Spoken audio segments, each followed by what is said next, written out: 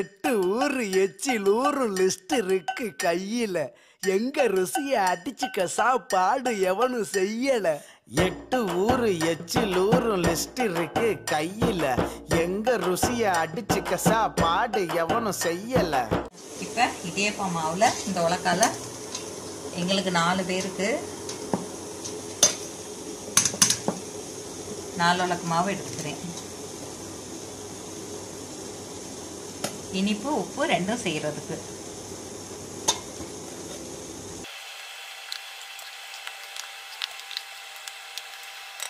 தண்ணி இந்த மாதிரி நல்லா தலப்புலன்னு கொதிச்சுக்கணும். தேவையான அளவு உப்பு போட்டுக்கலாம்.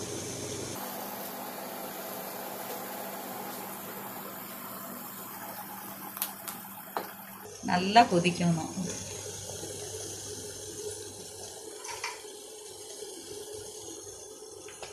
இப்போ இதில் தூக்கி ஊற்றிக்கலாம். ஸ்டவ் ஆஃப் பண்ணிவிட்டு இதில் தூக்கி கொஞ்சம் கொஞ்சமாக ஊற்றிக்கலாம்.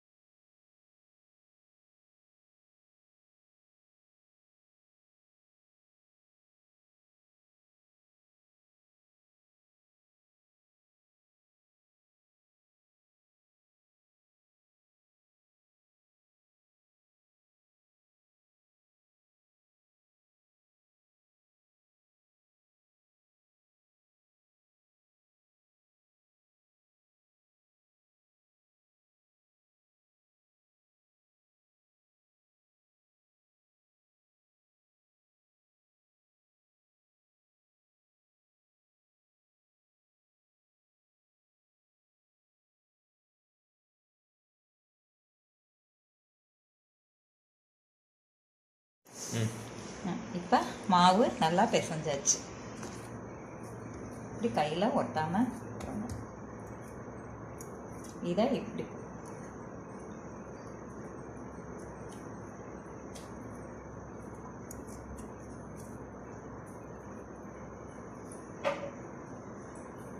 இந்த மாதிரி இடியப்ப குழாயெலாம் வச்சு புளிஞ்சு விட வேண்டியது தான். எப்படி புளியிறதுங்கிறத பார்க்கலாம் வாங்க.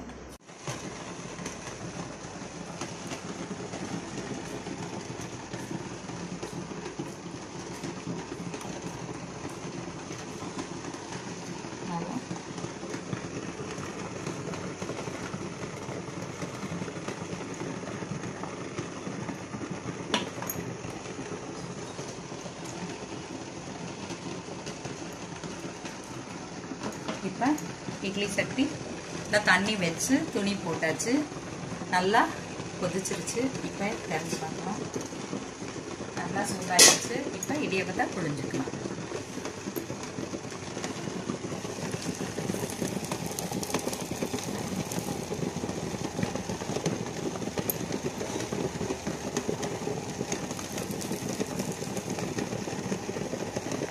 இப்போ ஃபுல்லும் புழிஞ்சாச்சு. மூடி வச்சிடலாம். அவிஞ்ச பிறகுட்டி எடுத்துக்கலாம். இப்போ அவிஞ்சிருச்சு. தள்ளிக்கலாம்.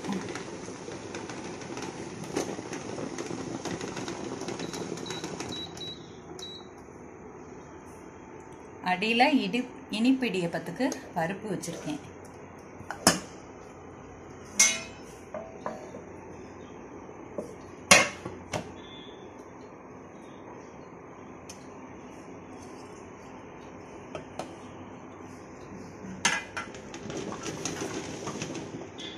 இப்போ ரேஷன் அரிசியில் சூப்பரான வெள்ளை வெள்ளைன்னு இடியப்பம் ரெடி.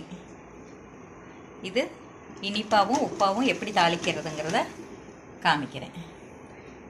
இப்போ இடியப்பத்தை உதுத்துக்கலாம். இது இனிப்பு இடியப்பம்.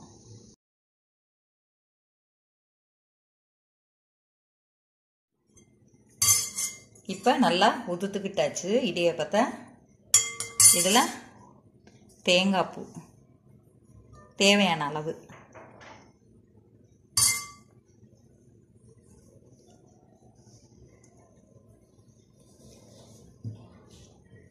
தேவையான அளவு தேங்காய் பூ, தேவையான அளவு பாசிப்பருப்பு அரை அவியலாக அவிச்சு வச்சுருக்கேன்.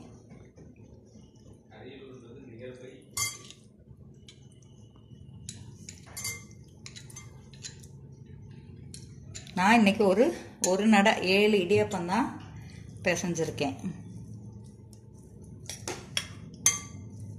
தூள் அரை ஸ்பூன்,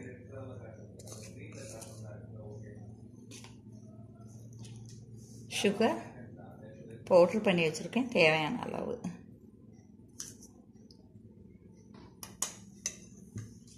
நெய் கொஞ்சம்,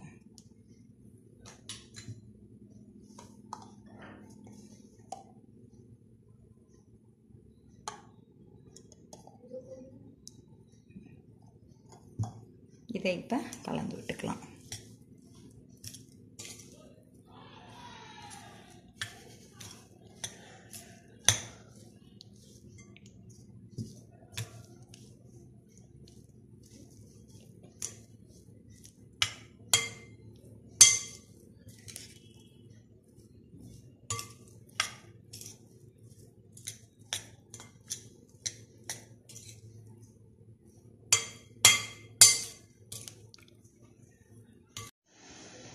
இப்போ சுவையான ஸ்வீட் இடியாப்பம் ரெடி. இப்போ அடுப்பை ஆன் பண்ணி கடாயை போட்டாச்சு. அதில் தேவையான அளவு ஆயில் ஊற்றிக்கலாம். ஆயில் சூடாகட்டும். இந்த சைடுக்கு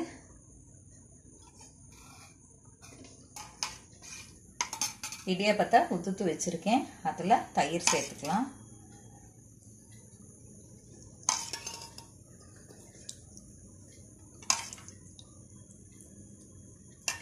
கொஞ்சம் புளிப்பு இது இட்லியாட்டம், இட்லிக்கு மாவு புளிக்க வைப்போம், இதுக்கு புளிக்க வைக்க மாட்டோம். அதுக்காண்டி கொஞ்சம் சாஃப்டாகவும் இருக்கும் இடியாப்பம். அதுக்காண்டி கொஞ்சம் தயிர் ஊற்றிக்கிறோம். ஊற்றி நல்லா சாஃப்டாக இருக்கும், அதுக்காண்டி தயிர் ஊற்றிக்கிறோம்.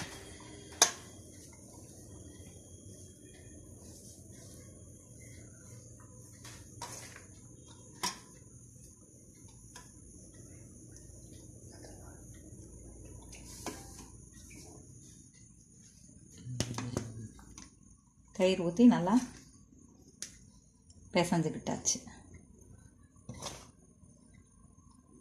இப்போ தாளிக்கிறது எப்படிங்கிறது, எண்ணெய் காஞ்சிருச்சு.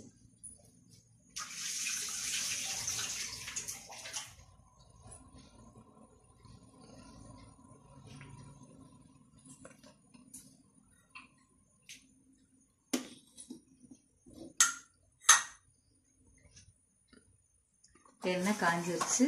இதில் கடுகு உளுந்து போட்டுக்கலாம்.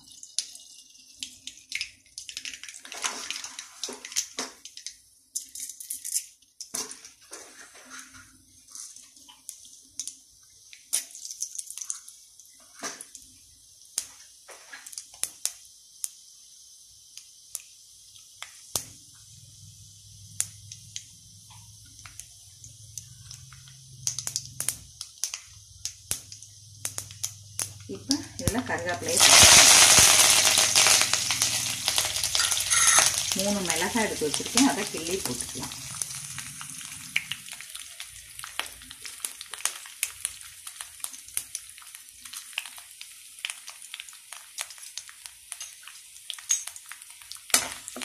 இப்போ வெங்காயத்தை அதில் சேர்த்துக்கலாம். சிறுசாக ஒரு 3 வெங்காயம் எடுத்து நடுத்தர சைஸ் பெரிய வெங்காயம் எடுத்து நறுக்கி வச்சுருக்கேன், அதையும் இதில் சேர்த்துக்கலாம்.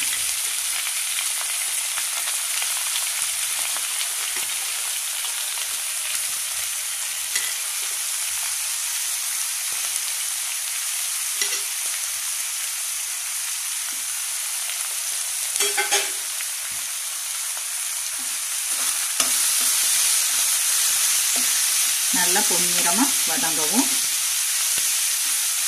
இடியாப்பத்தை தூக்கி இதெல்லாம் கொட்டிக்கலாம். பசஞ்சு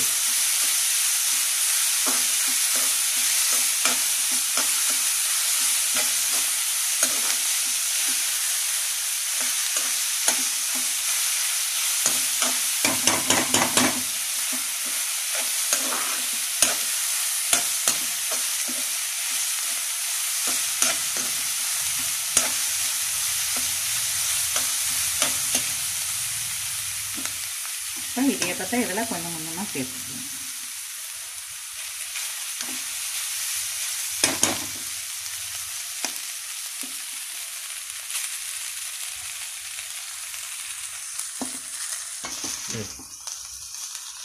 இப்போ நல்லா உள்ளார கொடுத்து கிண்டிக்க எடுத்துக்கலாம்.